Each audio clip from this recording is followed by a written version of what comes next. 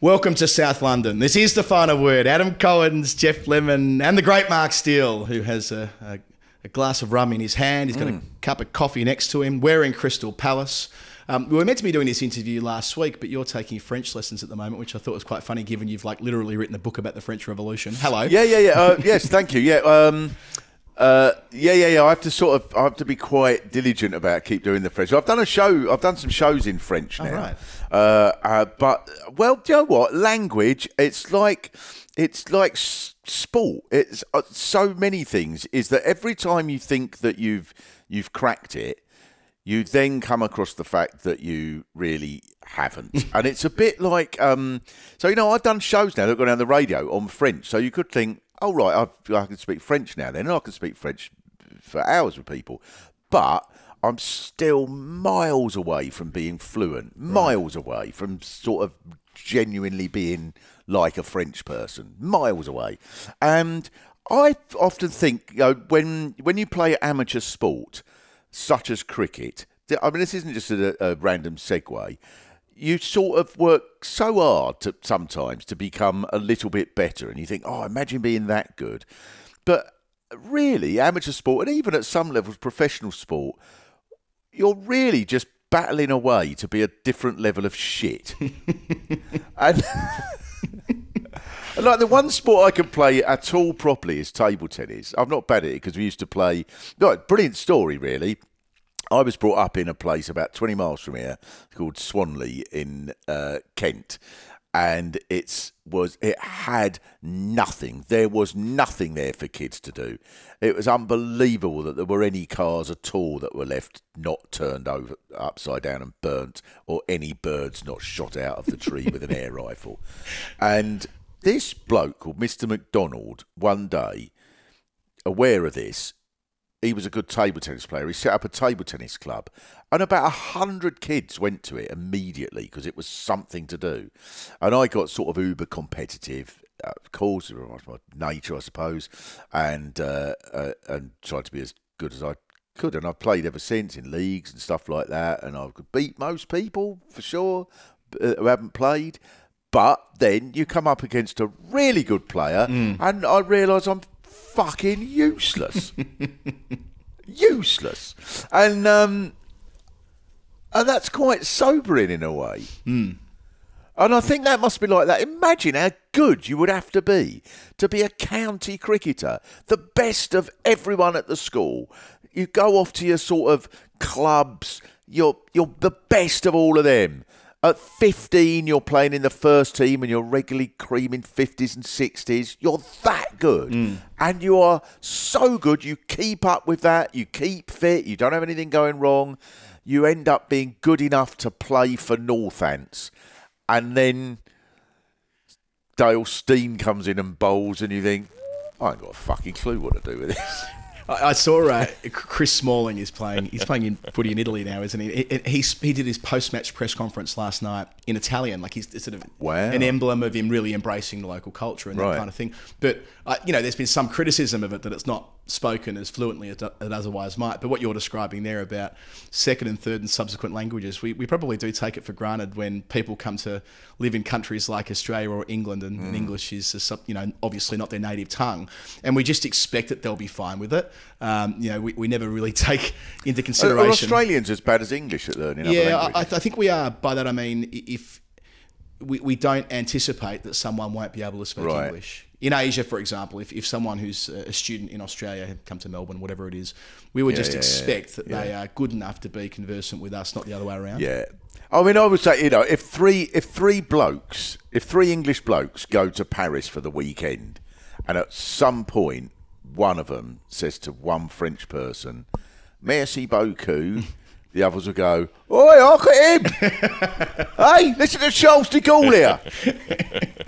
And I've been doing a bit of it. It actually does work in the French shows. So about an English person, even if they learn French, which they probably won't, but even if they do, will go, "I've learnt the words. I'm not bloody learning the accent and all."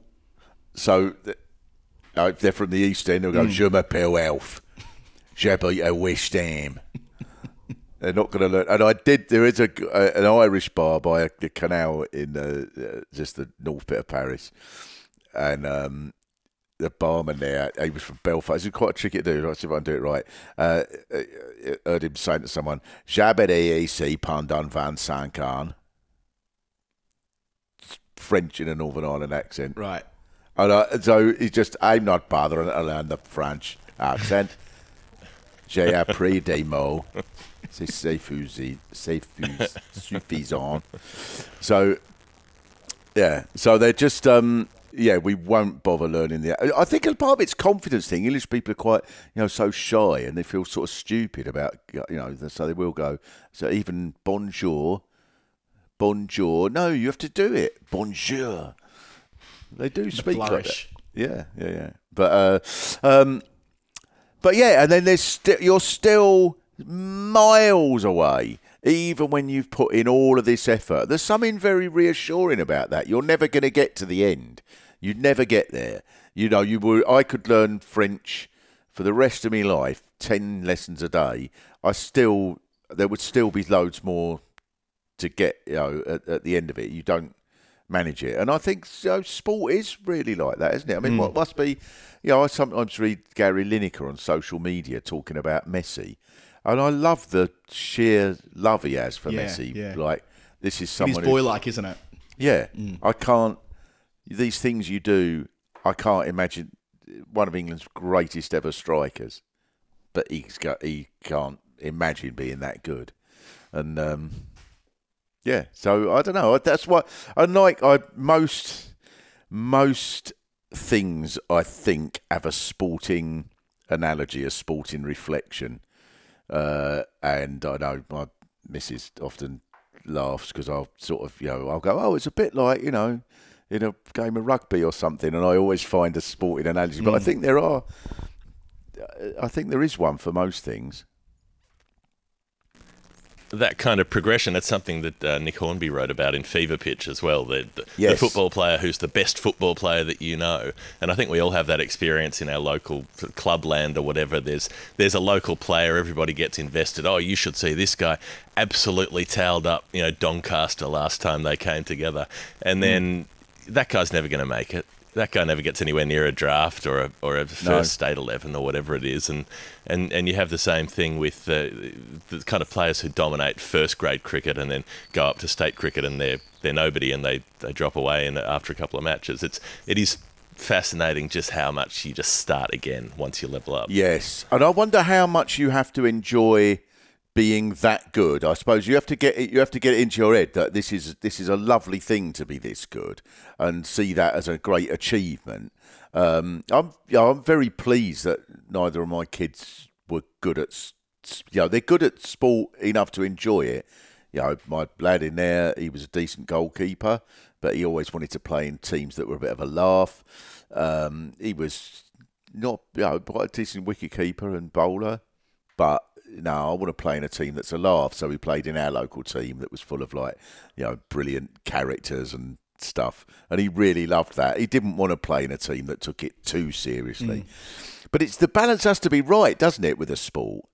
So with cricket, if someone's absolutely hopeless, it just destroys, especially when you've given up 6 hours to play this bloody game. And then we had a captain, wonderful bloke, but was too nice, and someone had come along, well, we've got to give him an over, and he'd go for 28, and the whole bloody game's ruined now. It's part of the joy of being, or part of the art, rather, of being a social captain, isn't it? By, you're kind of pushing and pulling off the lever with ordinary players against dreadful players against good players. On a Sunday game, for example, in an effort to try and get it to the final over.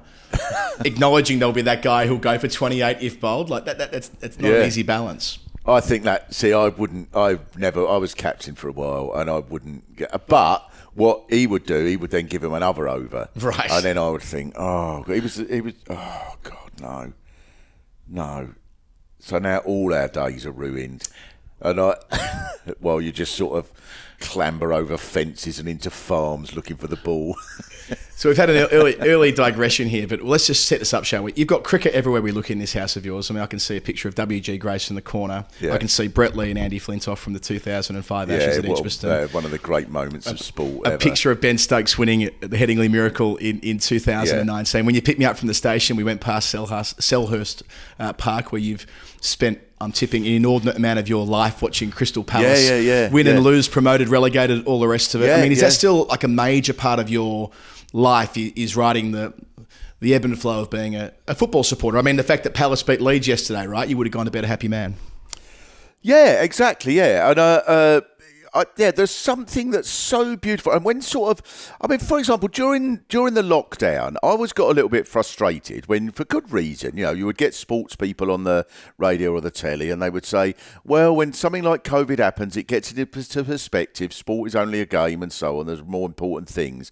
And I don't think that's the right way of putting it. I mean, there is a reason why it's important that people live through a pandemic and don't die.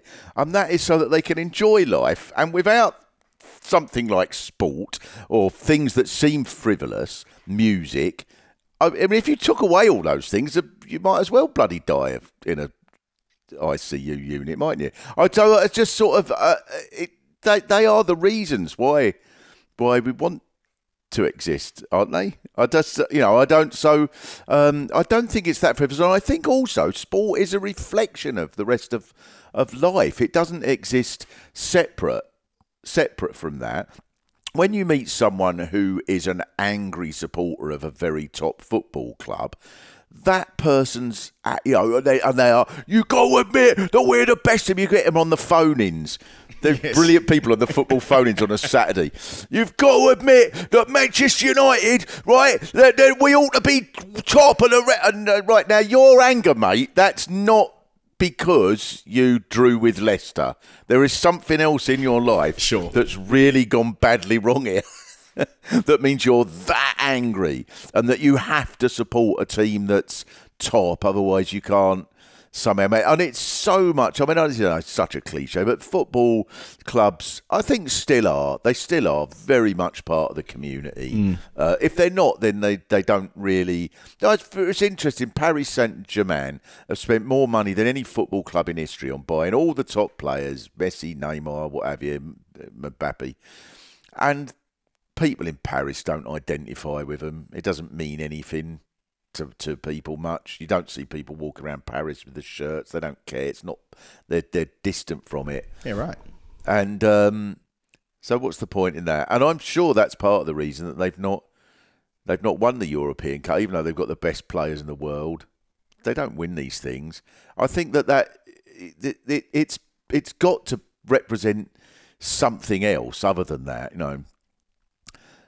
Federer, someone like Federer, is so loved. He's not just loved because he wins. I mean, don't always go along with this, but when the absolute adoration of the man, he represents something that is way beyond his ability, I think. The balletic way he plays and so on. Or if you take it to its absolute extreme, someone like Usain Bolt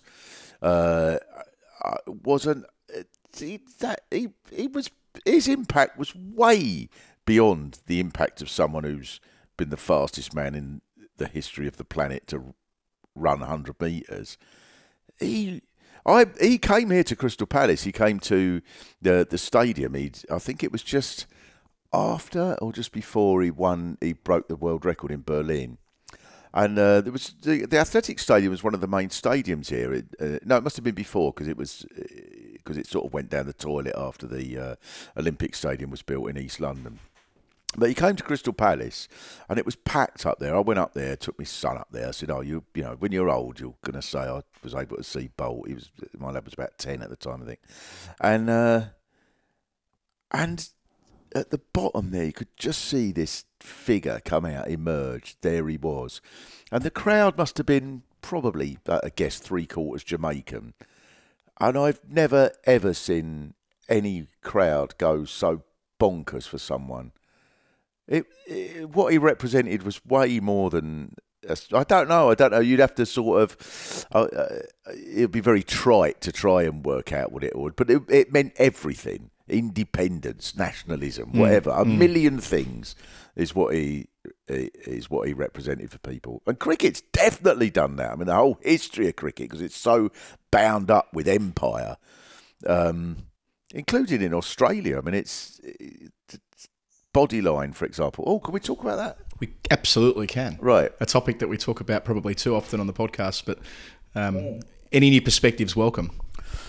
Well, the Bodyline series, I think, is for people who don't know. I guess most people listen to this. If they're listening to this, they'd have a pretty good handle on 32-33. So there are so many fascinating aspects to it. So in the 1930s, the British team, captained by a man called Douglas Jardine, who was very public, it was as public school as it could possibly be, they devised this way of bowling, which was to bowl the ball short and at the batsman's body and so on, in particular to stop Don Bradman, who was who had a bigger impact than any other batter in the history of cricket. And it largely worked, and this was seen as appalling and so on, and the Australian government became involved, and there was a huge diplomatic incident. And it's often portrayed as about cricket, and was it really cricket? Was it bending the rules? Was it immoral, and so on? But it seems to me, is just to miss out everything that created that, because this was the 1930s, a recession had taken place, a proper recession, not like the bloody modern recessions. Proper recession. A quarter of Australia unemployed, that sort of thing. Was it? So a quarter of New South Wales unemployed, I believe, in the 30s at one point. Yeah, and they were calling in their debts as well. The British government were insisting on loan repayments that at the time were proving punitive, and thus the interest rate went through the roof, and the extended unemployment from the depression that they were amid a depression, not just recession by that point. Yeah, exactly. People's lives absolutely torn apart. There was I think his name was Sir Otto Niemeyer. Yeah, I remember this, right? So he was the head of the bank. Central Bank, I think. Yeah. Right. Yeah. So he announced that the Australians had been living in the lap of luxury, and that was why it was time that they had to start paying up their debts and so on. So imagine if you've been one of the miners or so on, and who's lost his job or a family, very much like we see today, we've got to cut benefits and so on because that's where all the money's been going, and that sort of thing. And so the hostility towards the British government in Australia must have been absolutely immense. And then at that point, I'm trying to remember this because I did write a thing about this. So Jack Lang was this radical politician in Australia who stood to be governor of New South Wales. Premier of New South Wales, yep. Right. And he was deposed by the British Imperial government. You cannot do that. No, he's too radical. We're not going to allow him to be the candidate. And that was a few months before the Bodyline series. To suggest that didn't have an impact on the attitude towards the British team would be ridiculous. But it wasn't only that, because Douglas Jardine was seen as the absolute embodiment of the British establishment. And I think it's really interesting that Harold Larwood, who was the fast bowler who was primarily sort of involved in bowling, this sort of bowling that injured some of the Australian batters, the hostility was never really towards Larwood. And indeed, Larwood went out and lived out in Australia for the rest of his life, eventually. It was towards the British establishment, and in particular Jardine, who wore a cravat and all that and played up the sort of the snobbery towards Australia and so on. So to remove that from that, as C.L.R. James famously at the start of his book, famous cricket book, Beyond a Boundary, it starts, what does he know of cricket who only cricket knows? And you can apply that to anything, I think. If you don't see the overall context, you can't even make sense of the thing that you're supposed to be an expert on. And that, it seems to me, is a really, really good example of it. The Bodyline, this was an amazing story about empire and class. And if you try to remove that from the story, you can't begin to make sense of it. You're talking about sport in the grand sweeping ways, the inspiration, the national representation, all those kinds of things. To me, it seems very self-evident that cricket is funny, and that for me, cricket is funny in a way that other sports are not. It hits a different level. From a professional comedian's perspective, as well as a historian, is cricket funny? Well, I think everything's funny, but I think you're right. Cricket is. I wonder. I don't know why. Maybe it's the length of time that you're sat around, but that makes it absolutely hysterically. The characters that I suppose it's a bit like a reality telly show. You know, if someone's in one of these Big Brother houses, they can't hide their real personality because after 5 days, you know, the real them comes out, and it's almost like that with a cricket team. So I've played in cricket teams where. Oh, I don't know. There's so many, but look, there was a guy we had in our team called Ian, who was he played the trumpet in an orchestra, and he was about 5'2", and he would speak with this incredibly military sort of voice, and he would bat in a classic 1920s fashion. He would sort of just clink and defend everything, and in a 40-over game, and then we sent him into open once. I used to open, so I was opening with him, and he was 4 not out after 10 overs, and just like play, and then we would meet up. We would meet up in the middle after each over, and he would say, well, the main thing is not to do anything stupid. And I found this immensely funny. And I've said to him once, Ian, do something stupid. They're going mental. They're going, fucking get out. If you can't get any runs, get out. And he's going, well, the main thing is, let's see if we can see these two off.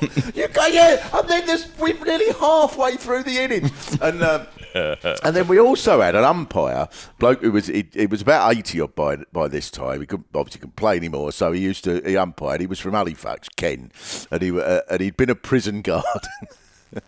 Kenny was from Halifax, and he used to.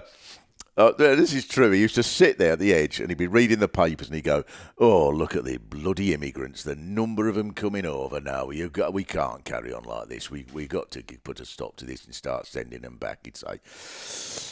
But his wife was from Indonesia, and he loved this cricket club. 2/3 of which were from like Pakistan or India or Bangladesh. He was really, really big mates with a bloke called Bilal from Bangladesh, who was our spinner, and they used to share fags and that.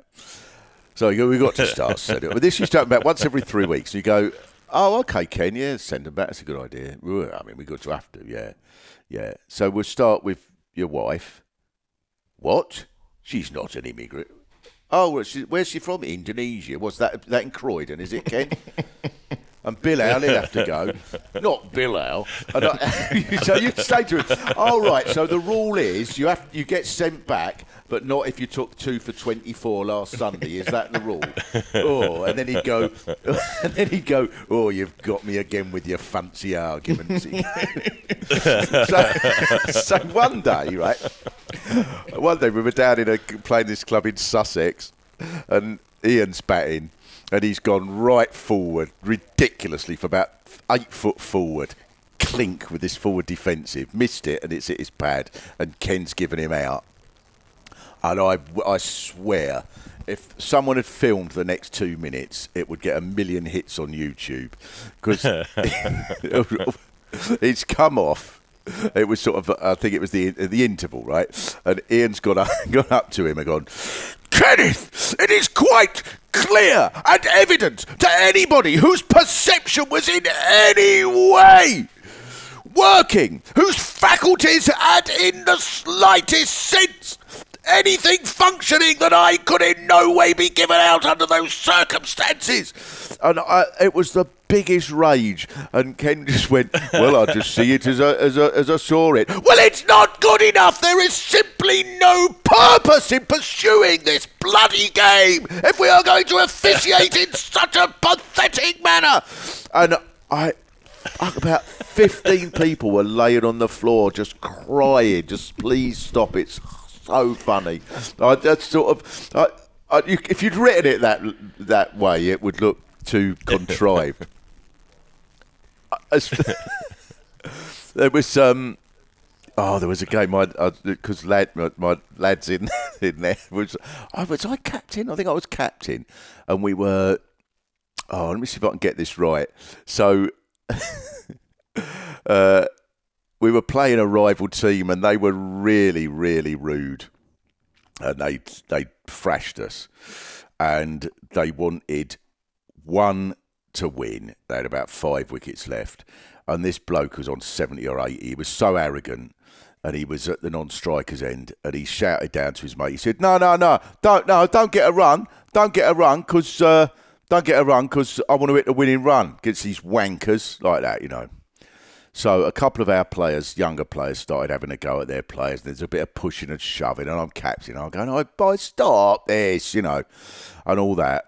And then we had a young lad who was running in bowling, and then he started shouting as he's running in, "Wankers they are!" So we had to stop again. He's 16, and you're shouting at him while he's running in. "Oh, fucking say horrible."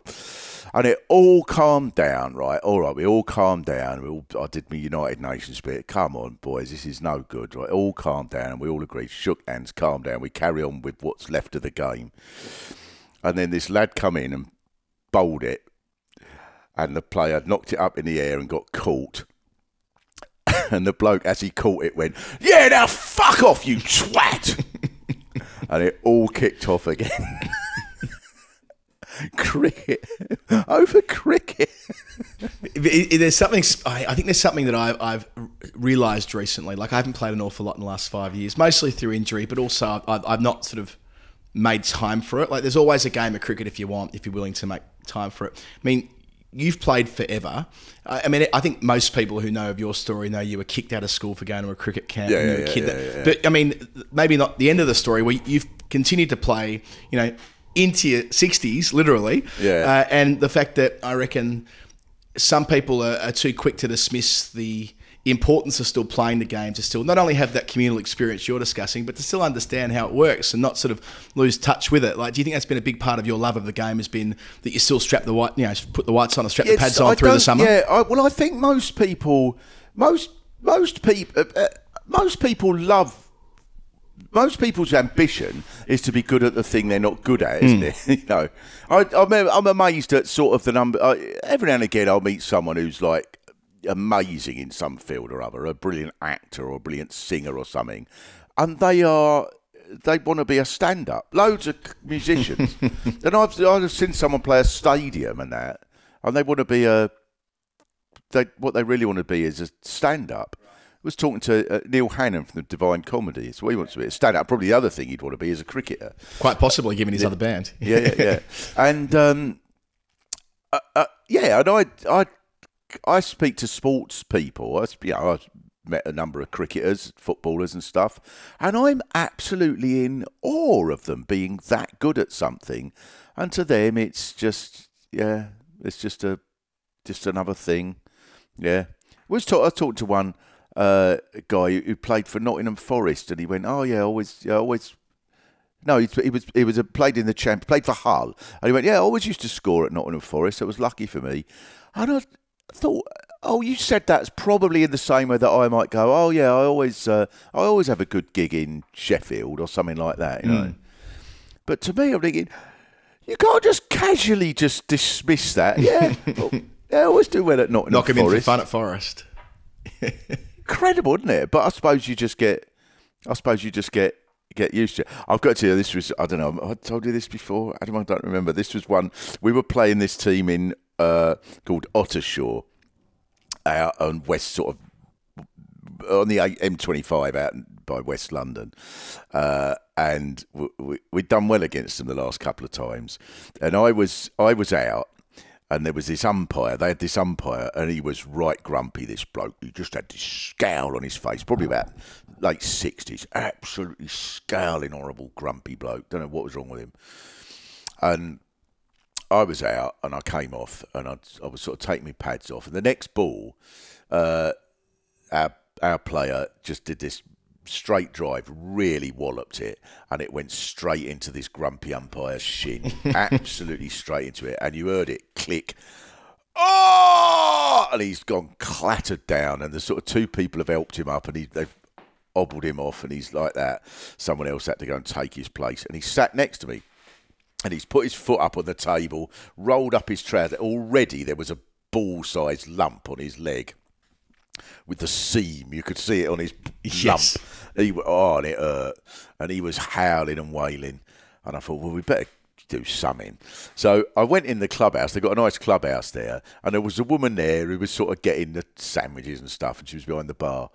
And I said, have you got some ice, please?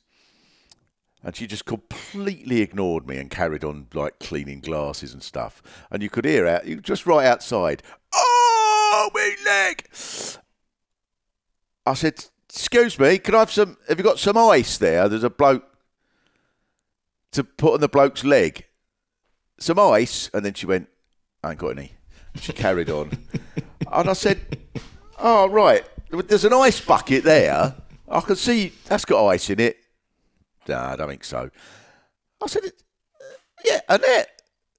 And after about 5 minutes of this, she picked up the ice bucket, and it was full of ice, and she put some in a towel, and she gave it to me, and she went, "He's my ex-husband. I've no fucking sympathy."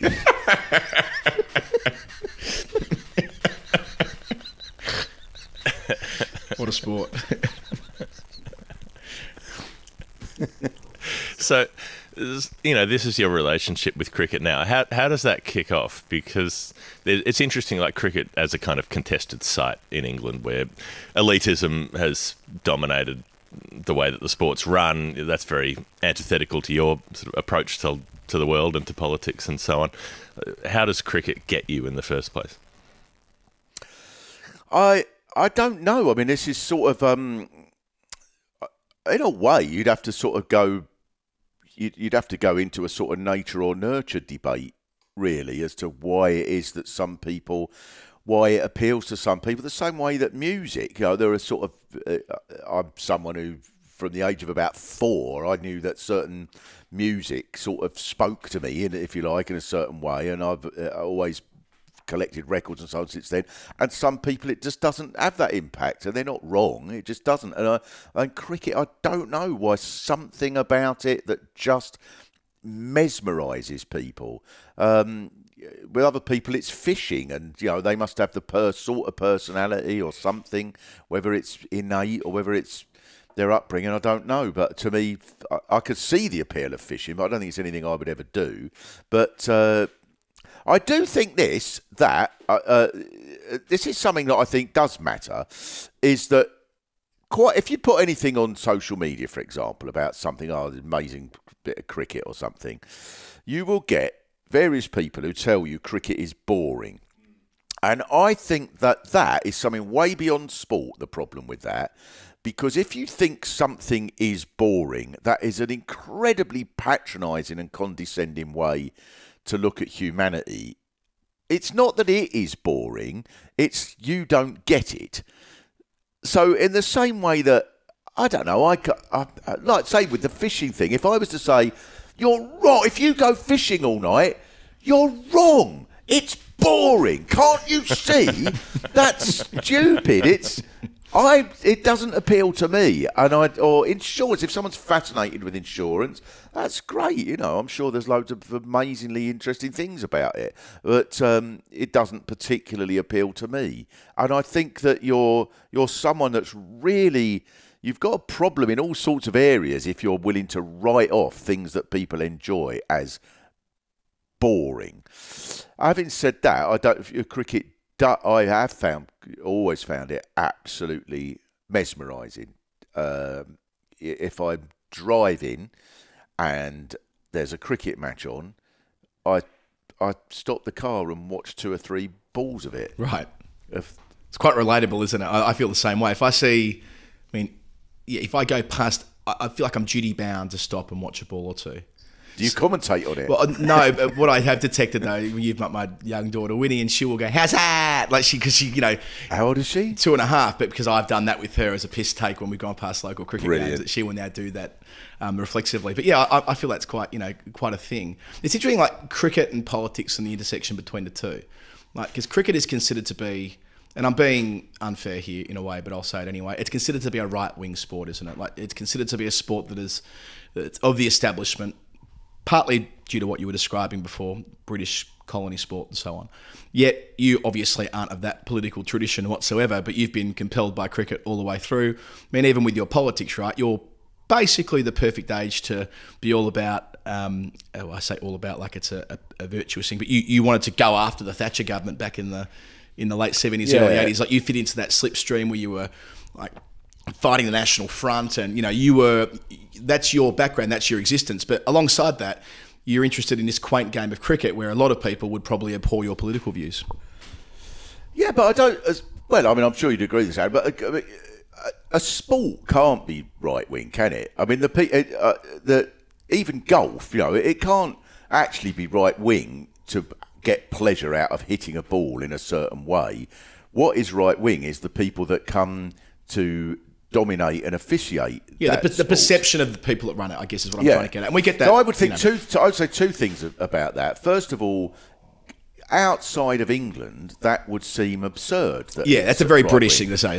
In Australia, to say that it was a sort of middle class sport when you're on the hill in Sydney would seem a very strange thing, wouldn't it? To say it's a middle class sport in Mumbai or in I don't know, or you'll have watched cricket in the Caribbean.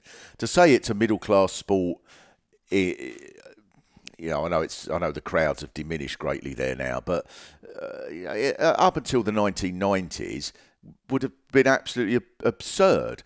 And in fact, more than that, not only was it not a middle class sport, it was actually the sport of rebellion. So, for example, we talked about Bodyline. In Australia, it was the sport of rebellion, of proving that we are a nation that is quite capable of being independent of Britain. We don't need your patronage. And I mean, Trevor McDonald wrote a book about West Indies cricket, in which he just started the book by saying, quite simply, in the 1950s, when the West Indies beat England at cricket with Ramadin and Valentine, the spinners, there was a sense amongst the Caribbean that if we can beat them at their sport, surely we can govern ourselves without their help. Now, that might be to simplify it a bit, but it certainly had an impact. I think it's unquestionable that it had an impact, and it was a sport played by people who. I mean, Viv Richards, after all, is an intensely political person, and saw the West Indies team of the late 70s and early 80s as being a team that was pursuing a political campaign, if you like, so that was very, very much against the empire and against the establishment. So I don't think a sport can be either left wing or right wing. A bit like religion, it can take on the shape of whoever it is that is in charge of it. You're right. I've framed that incorrectly. I guess what I'm trying to say is that, like, in those formative years for you politically, when you're very involved and, that's your political awakening, I suppose, as a teenager, and it's such a time in British history, contested space, that's when you're presumably still playing cricket, heading along to watch Test cricket, and those two things are happening side by side for you. It never occurred to me that it was a sort of middle class sport, really. I mean, or that it was quite the opposite. I mean, I've talked about Swanley, where I was brought up. I mean, the really hard kids, I was never one of them. I've always been the most useless, pathetic. I can't fight or do any of them. Right. I was always too weedy for any of that. But the kids who were like that, from the rougher states and that, they would play. We used to have these test matches on the, we'd have a 40-over match. We'd set up ourselves. We managed to sort of cobble enough equipment and have it on a big field in Swanley. We used to play 6 or 7 of them matches in a summer holiday. And I'm sure that those are the only days that no cars were nicked in Swanley, because the kids who were doing that were playing cricket. It never occurred to me that it wasn't a sport for the likes of us. And then, of course, as you join a club or anything, then you realise, there are all of these obstacles. And I don't think that the people who run the cricket clubs, who very often are not so much right, I don't mind right wing, but they'd be very snobbish. They run the club in their own image. You're going to attract the sort of people. You're going to be comfortable with the sort of people who are. When I joined a club, they were salesmen, and they were sort of people who were, quite wealthy and so on in the area, and I felt very much out of place. And I don't think it was that they were being rude or unpleasant at all. I think that they just couldn't see that someone from my background felt out of place, And it's a bit like when with the sort of racism or the fact that Asian people don't feel comfortable in certain environments. It's not necessary. Sometimes it's out and out racism, but I suspect most of the time it's not. It's just that these people it's never occurred to them to try and welcome people from another background. It's never occurred to them to do the sort of things that might mean that a working class kid whose parents are from Pakistan, to welcome them into this environment, you're going to need to make a little bit of an effort to make it comfortable for them. So I think that's a lot of the same with tennis clubs and golf clubs and so on. I suspect, I suspect that's the case really. And then the final thing I would say about that is that I think if there's a sort of, I don't know, a sort of an attitude that the left ought to take really over these sorts of things, the last thing would be to agree with the most snobbish people in the sport and say, yes, the sport itself is snobbish and boring and therefore you can have it. Quite the opposite. I think that it should be a demand that this should be available for everybody. I mean, there's some brilliant campaigns in Britain over tennis, for example, at the moment, to make tennis accessible for people from working class backgrounds and so on, not least of which because Andy Murray and Judy Murray are very much of that opinion. And so they... You'd want to get behind that, wouldn't you? And go, yeah, it should be accessible for everybody. If you take pleasure from hitting a ball in a certain way, surely we could make that little bit of fun accessible to everybody and not go, no, if you're from that background, you can't do it. You've got to play on a tennis court in a park that's concrete with a big pothole in it and a gate that you could just about squeeze open with a big sign on saying if you can't pay you won't play, and a fucking ferocious dog attacks you.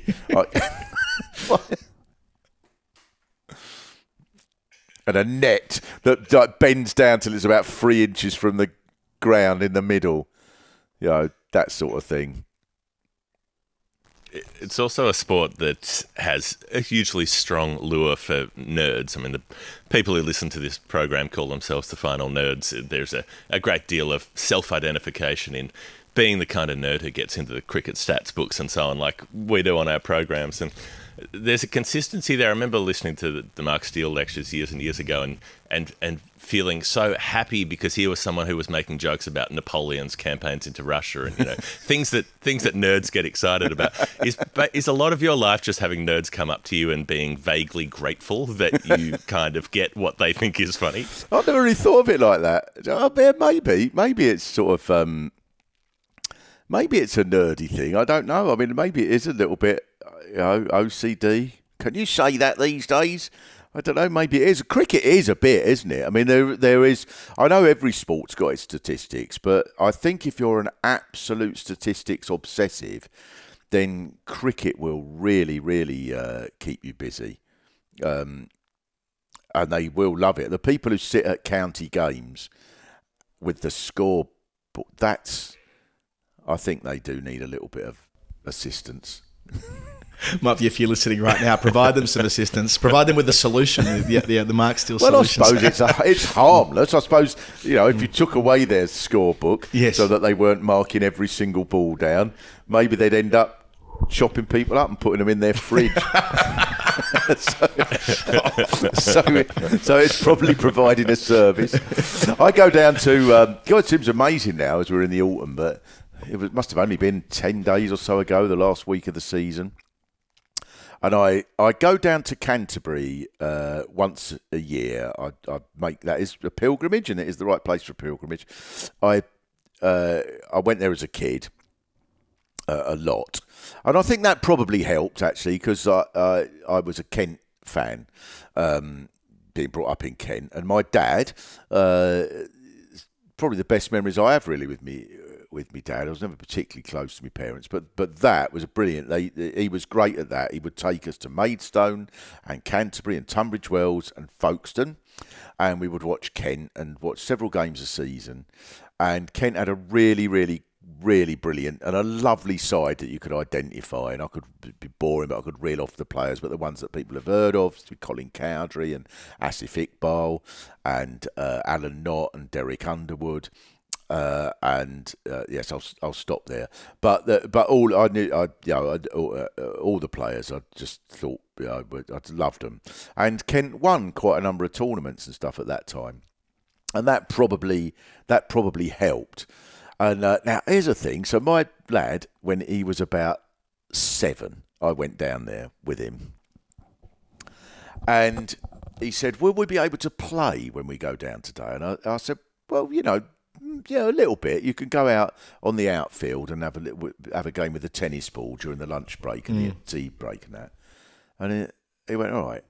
So we got down there, and there was a tea hut. It's gone now. There was a tea hut just on the boundary, and he had his bat, and he said, "Can you bowl at me?" I said, "All right."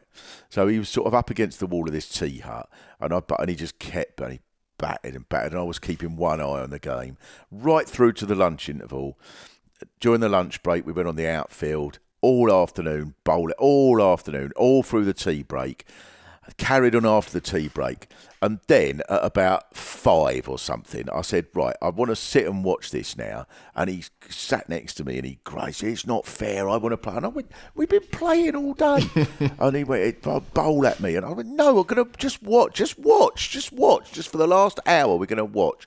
It's not fair." And the bloke in front, right, like a magical thing to happen if you're a parent, the bloke in front turned round and he said to me, "Son," he said, "I've been watching your dad. He's been bowling at you all day.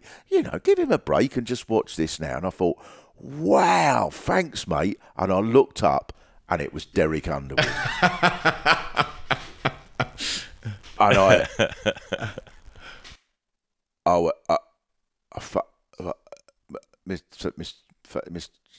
And thank you, Mr. Underwood. Thank you, Mr. Underwood.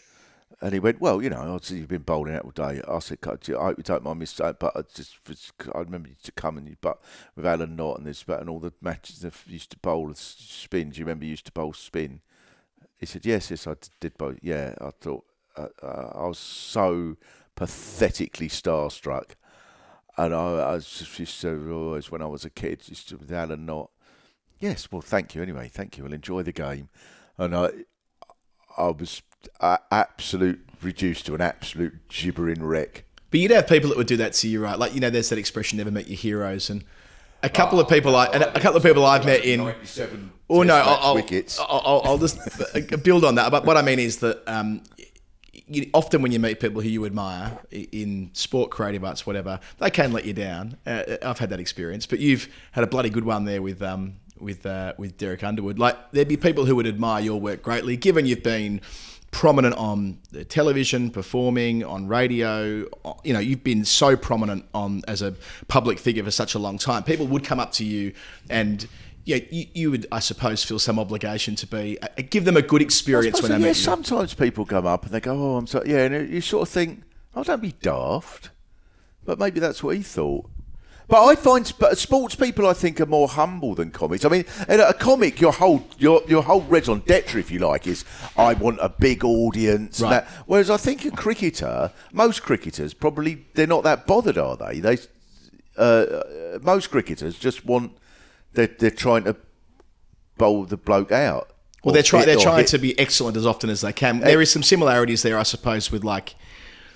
We've had entertainers on the program before who talk about touring, and there's that comparison. The cricketers who tour a lot, and every day they go out and try and perform, and in their way, it's their art, right? And they go out and try and be the best they can be. I mean, that's kind of, I don't know how many nights a year you're performing these days, but like many nights a year, you're on stage and they're paying their hard-earned to see you do your thing. It is analogous. Yes, it is. I think that I have enormous admiration for them there, yeah. Because they That must be so hard. And when you sometimes get people, won't you, who go, they're paid all that money, I'd bloody bod wear the shirt for nothing, all that rubbish that people go. And I think, yeah, but we're all human. And I would think if you're out in Australia for 8 weeks for an Ashes series and you've lost at Brisbane and it's you're not getting on with this person and that person, I feel for the players who've been in that situation, like on the one where Swan come home and Trott come home and all that. I thought, God, that must be terrible. That must be so horrible. And it's in the papers and that you're useless. And it must be so difficult. And you've not seen your kids. And you go, no, I do really feel for them. I think that must be all good. And they didn't ask for this prominence. They didn't ask for that acclamation. I think if you're in entertainment, you have asked for that in a way. Mm-hmm. And so if you get a bad review or whatever. Graham Fowler I got sort of a bit matey with, partly because of our mutual friend Dan, when he was doing his test match sofa thing. Yep. And Graham Fowler used to go on with it, go on that. And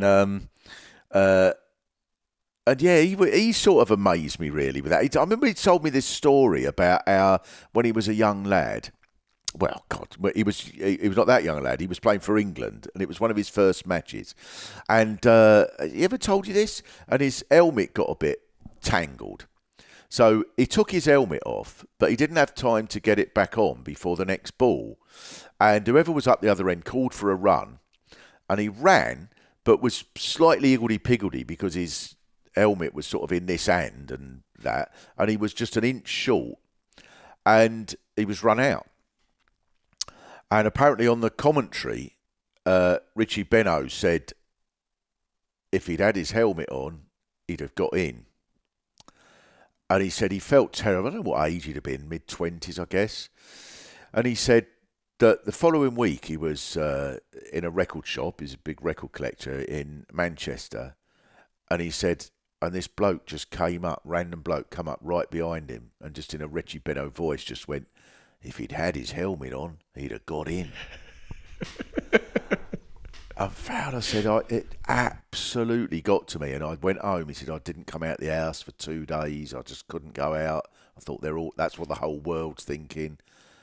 God, and I think that must be hard. I mean, I know it's hard enough when you're a comic and that's your thing, is to be out there provoking people and so on. And people write rude things about you, but all you've wanted to do is hit a ball. And now you're in a record shop and a random person is like coming up and calling you an arsehole, basically. I really felt... Joe, here's another thing. This is how good they are. First time I met Graham Fowler, we went downstairs for a pint after we'd finished at the end of the day's play that we've been commentating on. And we were talking about, and I've done this, I don't know if you've had this, Adam, but I've done this. When you're talking to sports, I'm talking to a cricketer.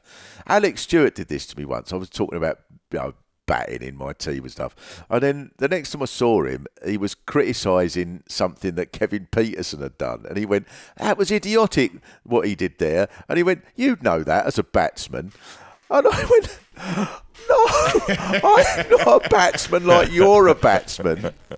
I play for a team where the highlight of the day is the umpire gets a ball in his shin and his ex-wife won't put any ice on his leg. I've not got how many ever centuries. And so, I'm talking about batting with Graham Foxy Fowler. And at one point he said, Mark, I hope you don't mind me saying, but I think one thing that you can do is, I think when you go forward, you go a little bit too far. You go a bit too far and you get a little bit off balance. You're going to get ball behind your legs or maybe LBW on your back legs, something like that.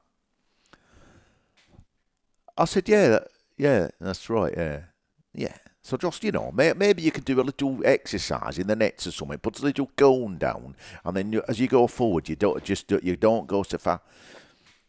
I said, how did you know that? And he went, well, I can tell from the way you're sitting. What witchcraft is that? Well, he enjoys that, doesn't he, Foxy? He's got the Jeff. Is it the kinetic? Isn't it with the bandana and his theory about we've done this with Daniel before. Jeff will explain it better than I will, but where if you is it rubber chip packet on your head, Jeff? Pick up the story. Oh yes. What is it? Plastic. If you've got any plastic making contact with the top of your head, then your muscles are weaker. And so he'll demonstrate this by putting a plastic packet on your head, and then you can no longer hold your arm up if he tries to push it down. But if he takes the plastic packet off your head, you can resist the push. And we've done this enough times to know it's not bullshit. And which is why he had his cricketers, when Foxy was running the academy, they would wear bandanas underneath between their head and their helmet, in order to provide some barrier between the plastic touching their head to give them stronger arms, or something like that. So I've seen Daniel do it with a cigarette lighter before. And it works. I mean, it's ridiculous. But what other mad things are there that we've not found? If you put a goldfish in each sock, you just play the cover drive. You time it perfect. Maybe in 50 years, there'll be commentators going, well, of course, that was back in the days before people would have put goldfish in the sock. Unbelievable, isn't it? Yeah, again, it's extraordinary. Yeah. It's an extraordinary sport in many respects. The recent one of those was if you put a wire coat hanger over your head, then your head automatically turns 90 degrees to the left, and you can't stop it doing it. This is a thing on the internet that's also true. That'll be brought in. That'll be brought in if it's if there's too many runs in cricket. There'll be a sort of certain things. Well, one thing that the ECB are looking at is the sort of wire coat hanger effect, and that every one ball and over, they have to play with a wire coat hanger over their head, and that's they'll just give the bowlers a bit more of a chance. Oh, there'll be a thing in 2020. There'll be some sort of triangle thing the captain can make. Oh, and he's going for the coat hanger. So for this over, they have to bat with a wire coat hanger over their head. I wanted to just change direction quickly to your work. So it was interesting. I felt like I'm often living in England, but being from Australia, I'm interested in the differences between the culture, and you pick up on stuff, I suppose, more when you've lived in both. One is that when there's a massive event like the Queen passing away, you're in high demand. Like satirists in the UK around then, it was like people were sourcing you. People wanted to know what you guys thought and your right. take on these matters. Like comedians were front and centre of that, even though it was a time of national mourning and a somber dynamic. But people wanted to hear how you would what your take would be, what your perspective would be. And I guess the same applies with the proliferation of comics in newspapers writing columns or on panel shows, even up to like Question Time and whatever else. You just wouldn't get that in Australia, but there's you've been able to dance between like being a cultural analyst and a stand-up comedian and making documentaries. Like there seems to be a lot of breadth for you in addition to going out and playing cricket on a Sunday. Yeah, I don't know. I mean, I've never really thought of myself as a satirist, really. I think I'm a comic, and I think if something seems funny, that's the thing. I thought I've been doing a bit of... right, so this is a bit I've been doing the last couple of weeks. And I don't know if this is interesting or not, but about the Queen. So I did this probably 3 days after she died. It was the first show that I did, and it was quite a big theatre and stuff. So it wouldn't have all been people on the left or anarchistic people or anything. But I did the sort of thing that went well was I said, poor Hugh Edwards. That got a laugh. I was really interested. Poor Hugh Edwards. So Hugh Edwards, for people who don't know, he is this sort of guy who's been doing the news here for about 20 years. He's the main newsreader. And if there's an event such as the Queen passing, then he's the bloke who has to sit there and do all of the commentary. And I went, poor Hugh Edwards, got a laugh. And I just started improvising the sort of thing he'd been doing. Well, now we're looking at the leaves outside of Buckingham Palace, and there they are. How sad they look. They've been told the news, as is etiquette in these circumstances, by the twigs and the branches who have told them about the passing of Her Majesty. And there goes one of them, blowing in the wind now, down Pall Mall, looking a little brown, no doubt sad, but also hopeful as he prepares for life as a leaf under King Charles III. And this got a big cheer. I'm sure it did, yes. And I thought now, when I thought about it, I thought, I suppose you could be a monarchist and you would still find that funny, really. I would think. I did a character of a bloke going, the sort of bloke that they had on the news all the time. I can't remember what I called him now, Lieutenant Colonel Chisler's Marzipan or something. Well, my personal memories of the Queen, extraordinary. I mean, many people won't know about this, but I mean, do you know that Her Majesty was an absolutely marvellous jazz drummer? Quite extraordinary. I mean, I kind of go. She accompanied me once to Ronnie Scott's, and a wonderful jazz club there in Soho, and there was a quartet that she was particularly keen on, and it was announced that the drummer couldn't continue. I think he'd taken rather too much heroin or some such. And do you know Her Majesty? She just got up and she said, "I'll take over," and she saw it as a civic duty, and she didn't miss a beat all night. She was absolutely syncopated, everything. Quite wonderful. What a remarkable woman she was. Or something like that. and this sort of character guy, I ended up doing it much longer than that. And I think I had her doing a Paso Doble and Strictly Come Dancing and stuff. And she was sort of, I thought afterwards, oh, that was interesting because it was. I think if you just went out there and went, yeah, fucking Queen, bollocks to them all, I think people would just think, oh, mate, you know. I think there's sort of, there's something about finding where people are and finding what people find funny about it, really. I don't know. I suppose a satirist, to me, a satirist sounds like it's a bit too elite, really. I think it sounds like someone who's sort of going to gently poke fun at the flaws and inadequacies of the Liberal Democratic proposed policy on roads and highways, whereas I think if you can't do something that you reckon would go well in a random pub, I think don't.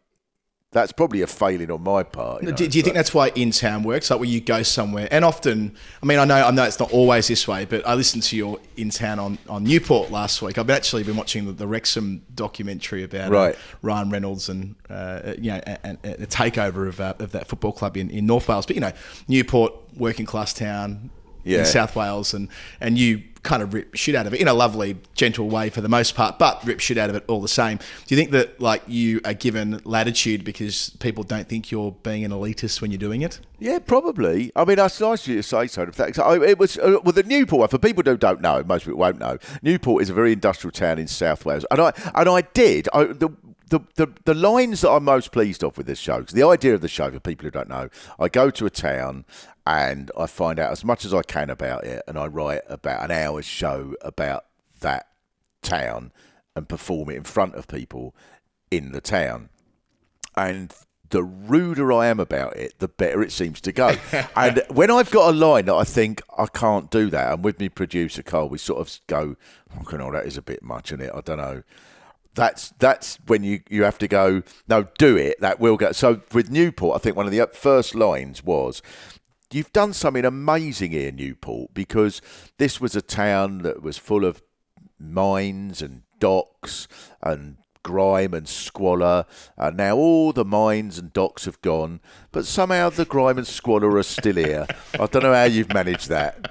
And I thought, I can't start with that. They'll go, the fuck you on about? But they just cheered, and I thought, oh, we're all right here. They were just so lovely. They've got a great accent. They got a new part. It's really distinct. It's like it's different from anywhere else. Cause it's got a little bit of Bristol, and they call people Clark. All right, Clark.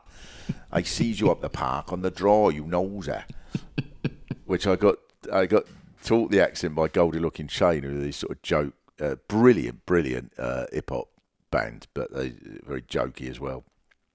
And they were, I think so. I think that you want to kind of like people. You've got to sort of go, oh, people here are brilliant. They're really funny and enthusiastic about their town, and you've got to like them. I mean, the left don't seem to like anybody half the time. They don't like this person because of that view or that or something. I think, why do you want to liberate humanity, mate? You seem to hate most of them. I don't know. And I don't think that. And I think in most places, most people you come across are brilliantly imaginative and funny and enthusiastic, and I suppose, but I don't know. That might go to why you had a slightly more open-minded attitude towards the Queen's funeral and say, Daniel, I know you and Daniel did a What the Fuck's Going On podcast. He was very funny on it. I mean, he's extremely good. I love Daniel's bit on the funeral. Needless to say, I've heard it a few times. But you had a more sort of, I was going to say warm approach. Like you saw the funeral as something that was... that had inherent merit about the British people, whereas Daniel was less forgiving, perhaps. Yeah, maybe. I don't think I disagree with Daniel. I mean, I think the funeral was amazing. Yeah, but I think it was also amazing for a reason, which is like, this is what we are, and we will carry on doing this. This stays forever. Don't think you change this. I think there's a big element of that to it, and that's, this is what we did when we arrived in India. We did this sort of thing. We stay forever. I think there's a very, very big thing. I think, having said that, there was brilliant. I mean, the choirs and stuff were amazing, incredible. But Daniel was very funny about it, because he said his wife Catherine, who'd been a dance teacher, was going, they're out of step. Between that and not believing she was in the coffin, it was... he didn't believe she was in the coffin. He convinced me, though. I thought, no, I suppose you're right. Hard to dispute him when he gets on a roll. The Mark Steele lectures that you did were about people you found interesting. No surprises that one of the first ones was W.G. Grace, someone we have a complicated relationship on this show. What's your favourite bit of W.G. gear? When I did the W.G. Grace program on the radio, one of the things I got a book from this second-hand bookshop in Epsom, I think, and it was W.G. Grace's cricket tips, and there were 10 cricket tips right at the start for a young man that wishes to take up the art of batting.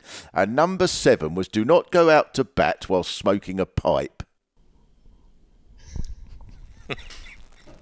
Bless him. Speaks volumes. I love the fact that Grace is still featured up on your wall, by the way. Yeah. Well, the very lovely Mike Markers, he God rest his soul, gave me that once for a birthday present, that picture. Who wrote a wonderful bloke who wrote a book called Anyone But England, which is a sort of social history of cricket, if you like.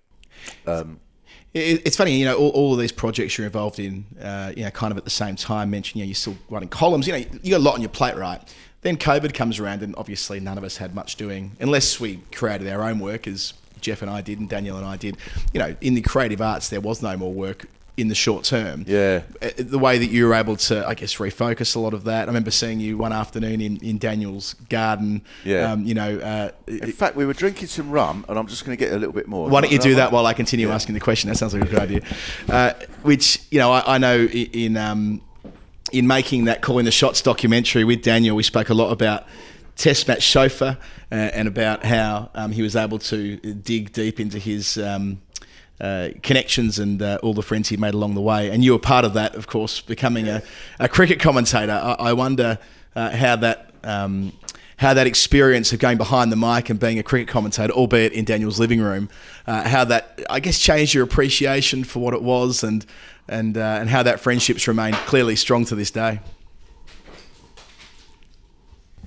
I think all of what you do is it's an amazing thing. I mean, being a cricket commentator is slightly different from commentating on any other sport. Obviously, all the sports are unique, but cricket does afford, because of the time, it does afford a sort of a chatty approach. In fact, you have to have a chatty approach. So I get this drives me nuts.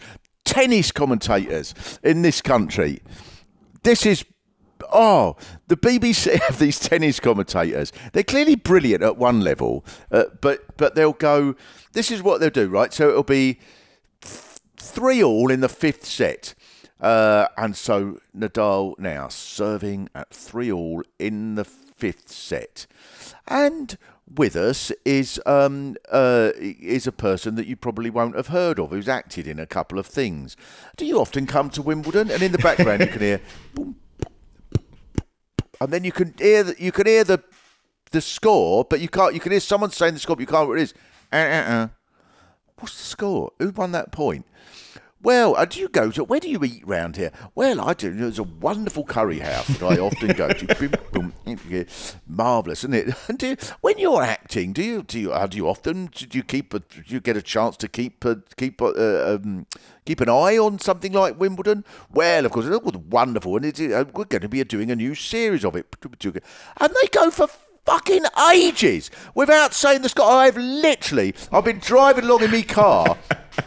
I've literally been going, what's the fucking score? I've been ready to ring the bloody BBC thing. The complaints line. Yeah. You go, can you tell them? I'm fascinated by the fact that they bloody keep llamas, but can you fucking, if they've got a moment to just tell us the score. I'm sure there have been Wimbledons where the whole thing's gone, oh, well, that's the end of Wimbledon for this year, and they've not told you who's won. It's when they do tell you who's won, this is a gripe of mine with tennis commentators, using the first names all the time. Yeah, it's too familiar. Yeah. Or, Roger this, Rafa that. Yeah. No other sport do we... It's not treating them like infants, but there is a sense of... it's too familiar. It takes away the objectivity that... if you are narrating the sport, you are, in theory at least, meant to have. Yes, I agree. I know your mates. I know that sort of Roger and Rafa do have that Roger and Rafa quality. But I suppose Jimmy Anderson. But I think people still refer to Anderson. I mean, if I were commentating on Jimmy in a test match, I would refer to him as Anderson. I wouldn't say Jimmy this, Jimmy that. I don't think in cricket we give ourselves that, like... I think we don't... Shane? I like to think we're not as indulgent as that. Would you have done it with Shane? With Warne? Mm. Well, again, I didn't commentate, I suppose, in his era, but I reckon that as a rule, look, that might set apart commentators who are clearly trying to be objective against those who quite lean into the matey stuff. But if it were on Test Match Special, it'd be Anderson, despite the fact that Anderson is Jimmy Anderson, the commentator on one-day cricket for them. You know what I'm trying to say? Yeah. There is that point of difference. But yeah, like the sofa community that you were part of, that's a pretty special thing. Like, we made an entire episode devoted to the disruptors in that doco, and Jeff was part of that with myself making, I guess, the Test Match show for Equivalent in Melbourne a little bit after that, which was our gateway to it. But a lot of you guys that came through there, guys and girls, there was lots of different types of people who committed to sitting on a sofa through the night, getting pissed, talking about the cricket, doing it your way. For some, it proved to be the entry point to working in cricket. For others, I suppose it scratched an itch. I mean, where is that? I suppose it was more the latter for you, but talk us through your sofa experience. Well, I can't remember exactly how it happened, but I think Dan Norcross got in touch with me and said we're doing this sort of Test Match commentary thing where we do it from my sofa, and he was living in Tooting, and I sort of cycled around there. Crystal Palace from Tooting is not a particularly arduous bike ride, and went into his living room, and there was this sort of like massive setup of all like wires and a mixing desk and everything, and all the stuff going in and out of various like sockets.